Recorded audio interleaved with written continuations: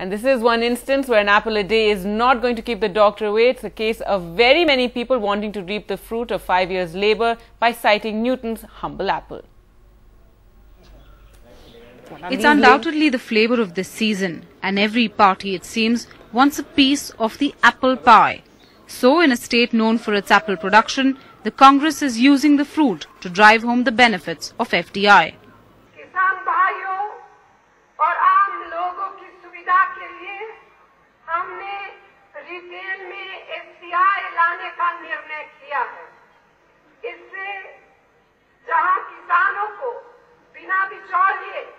सीधे उनकी उपज की सही कीमत मिलेगी, लेकिन इस मामले में कुछ लोग, खासकर भाजपा के लोग, गलतफहमी फैला रहे हैं. It all seemed to be an apple pie condition for the Congress till the BJP latched on to former Union Minister Veerbhadra Singh's tax controversy.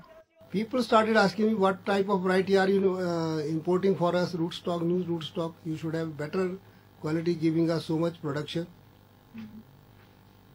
So this is, I asked that you rather it will be better to inquire from him which variety gives so much yield and so much income is increased.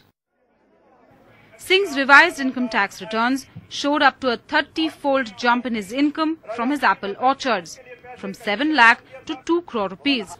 Even in a year the state's apple production dropped due to bad weather.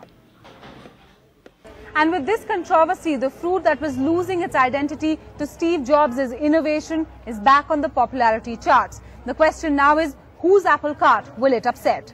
In Hamirpur with camera person K. Ramesh, Ketki Angre for NDTV. India's #1 news app just got even better. Download NDTV's new app. Fully optimized for retina display.